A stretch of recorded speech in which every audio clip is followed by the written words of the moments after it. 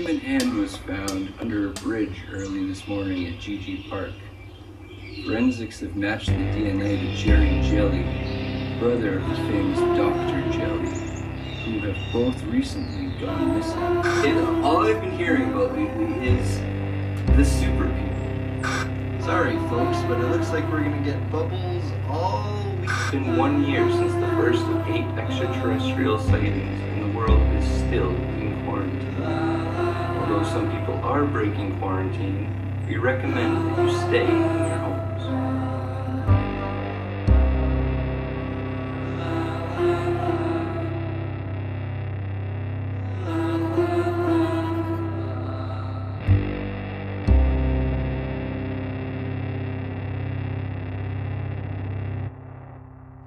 Time to go to work.